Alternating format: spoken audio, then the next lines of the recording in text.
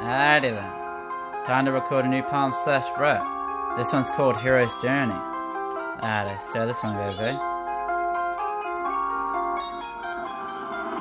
I used to have a real bad dopamine addiction. Was always causing myself so much self-affliction. Always do the same thing after getting home from work. Go on the laptop, get so stoned and just go berserk.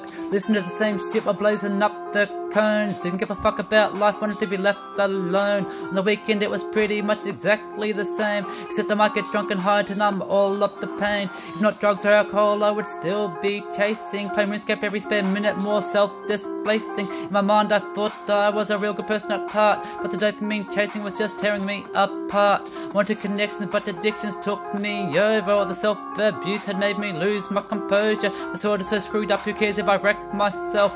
Weird things happened, hate to change, I felt like I was compelled. Euphoric high at work was just the start of it all. Looked deep into reality, but I still had to fall. Was starting to learn that discipline was the true key. Don't chase without, just look within so you can be free. It's going good for a while, then I'd forget.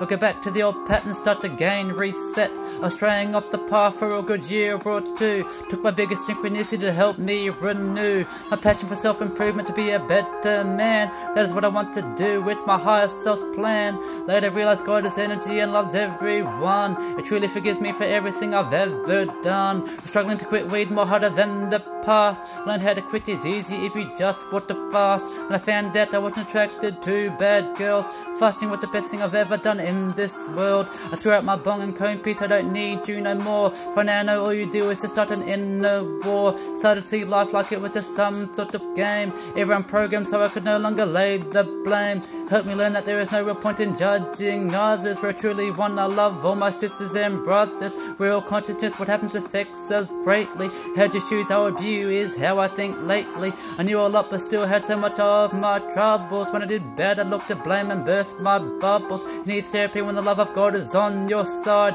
Trust me, intuition, it will lead me and provide. I've had so much amazing growth the last 6 months. All I did was no longer treat myself like a cunt.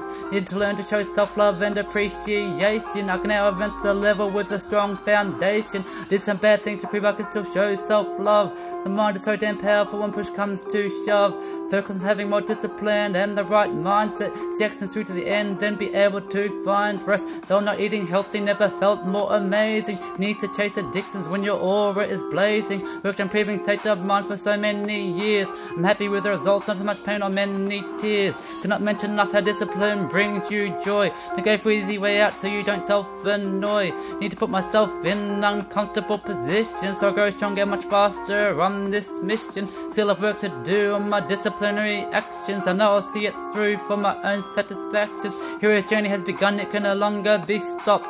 I'll overcome what I need to, the power is unlocked. Hey, alright, peace.